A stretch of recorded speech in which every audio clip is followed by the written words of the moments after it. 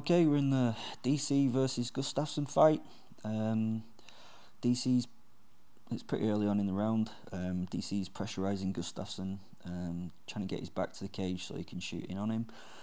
He's throwing a body kick to stop Gustafsson's sideways movement to Gustafsson's right, and now he's going to do a Khabib kind of shot where he wanders in and grabs him. Nothing amazingly specific with this shot. Okay, in response we're going to see Gustafsson try and get the frame of this arm in alongside DC's neck. So really what Gustafsson wants to do is he wants to get this elbow down in front of the shoulder and the forearm into the neck, and that would act as a frame, with this being a longer lever and making it more difficult. He could force DC's head away, but sadly Gustafsson doesn't quite make it. DC goes underneath that frame, grabs the hip, and he's also reaching for the second hip. At this point, Gustafsson is going to lean forward with a little bit of sprawl, and he's going to kick his legs separate. He can't do a big sprawl because he'll just get knocked over to this side, so he's only going to just do enough sprawl in order to allow himself to be driven back to the cage. He has to allow himself to be driven back to the cage. He's doing a good job. He split his legs. This leg's completely flat against the cage, and his right hip is flat against the cage. That means that DC is going to find it very difficult to get his hand between that leg and that cage. Basically because DC's body weight is there. I mean, it's very difficult for him to get his hand in there because he's got his own pressure holding it out. DC's not really doing a lot apart from a lot of pressure into Gustafsson, and his ear is on the hip. Okay, Gustafsson's looking for this overhook, and he's going to use that to try and grab up this arm as DC works for the double leg and stuff. So we're going to see as Gustafsson is driven towards the cage, he's going to turn his hips 90 degrees, and he's going to lift that underhook. He's also driving down on the opposite wrist, which means that the double leg is not available.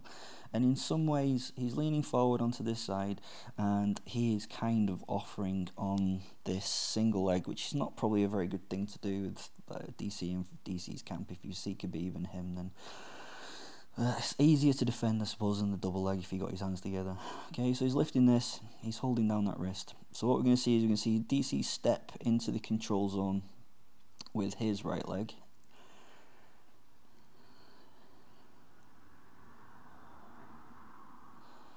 He's now got his hands together. His head is still being compressed by the chest of Gustafsson. Gustafsson sunk his weight, so it's much more difficult for his weight to be dragged from underneath him. The overhook is working fantastically, lifting this.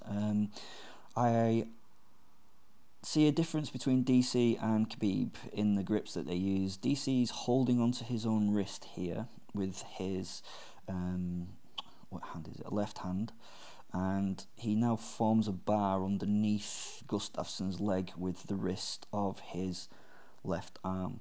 So really, for this to be an effective takedown, DC now really needs to get his head on the sort of outside and not on the inside of Gustafsson's body. So it's a pretty good battle going on here, but what we're going to see is we've seen DC step into the center of this control zone.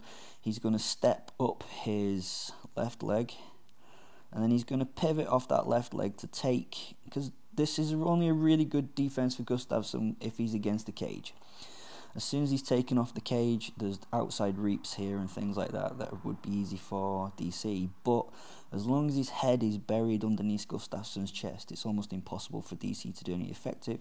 But what he's going to do is he's going to drag those hips off the cage, and he's going to lift. Now, in the act of lifting, what he's done is created space here to allow him to get his head from underneath the chest of Gustafsson. Gustafsson's actually helping him by dragging this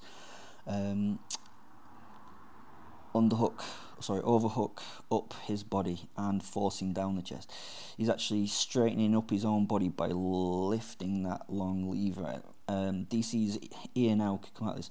I suppose we could say there would be an outside reap there, but we know that Gustafsson would fall against the cage, and he would probably use the cage as a base so that he wouldn't fall over. So we're going to see what DC does from here. He takes him off the cage. Gustafsson steps his foot back to the cage and then allows himself to be driven against the cage again. This is now much more open. The chest is not collapsing DC. DC has a very strong power line here. Before, he was too folded over to be able to do anything.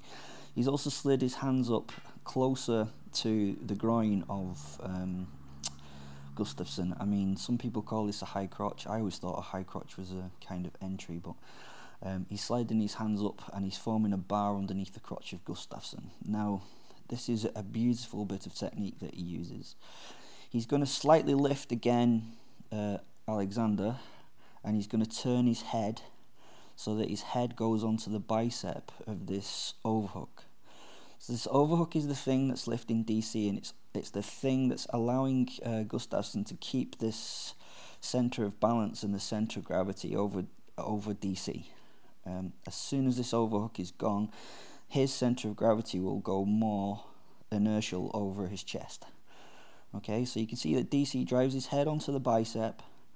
You can see that he's pushing his head against the bicep, and he uses his head to clear that arm. We can't see it very good from there, but you can see he's lifting Gustafsson.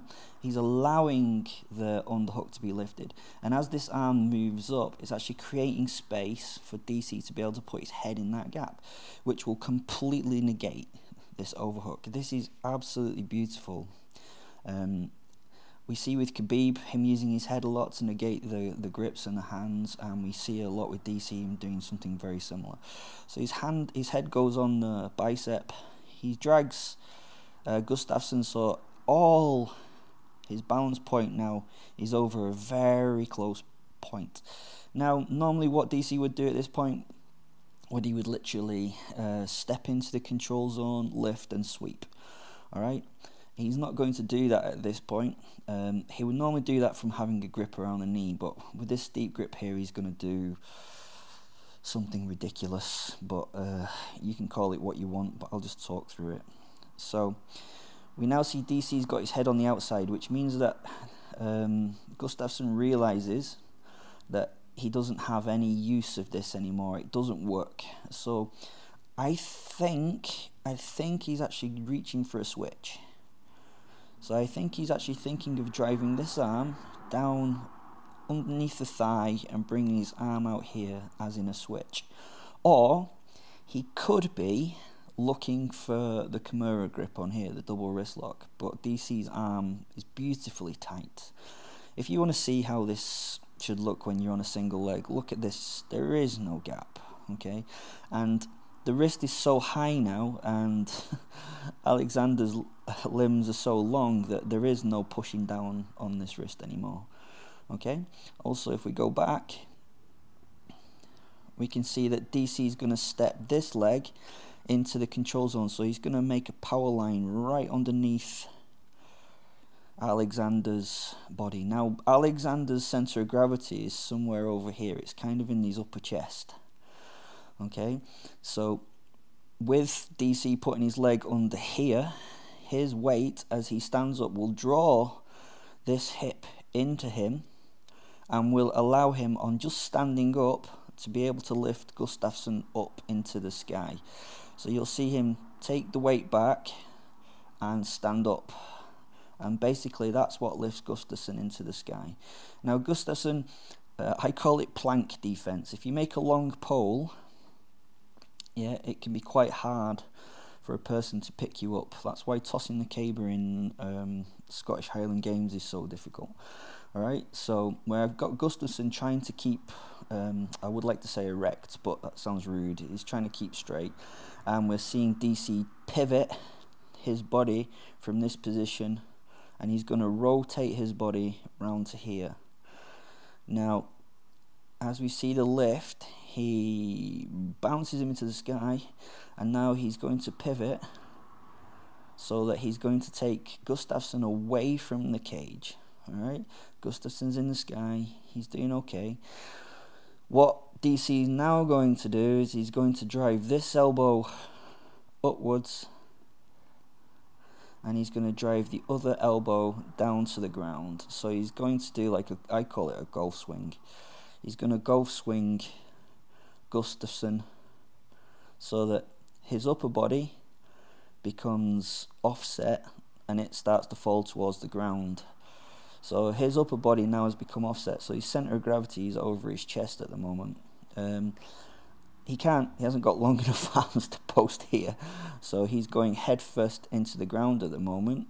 And what we're going to see DC is just give it a last little boost by lifting his right elbow and dropping his left to get Alexander to land flat on his back. Now the important bit from here as well is if you see what DC does, is he doesn't just stand over him and throw him on the floor. He's actually following Gustafsson to the ground so that he has control of Alexander on the ground. Now, there are so many technical things that we could call this. I'm not going to name it, but it's an incredible bit of technique, and DC seems to be one of the only few guys that seems to be able to do it. He did it with Josh Barnett and he did it with Alexander, and it's just beautiful technique. Okay, so there you've got another breakdown of DC. Beautiful technique, super strong. His body awareness, his ability to offset, absolutely fantastic. Also, his ability to take out options using his head, using his body position, just absolutely fantastic. I mean, Gustafsson actually takes Cormier down a couple of times in this fight, so he's a really good wrestler. He's been wrestling very well, so if you can do it, add it to your game. If not, well, you're just a human being. Alright, thanks a lot.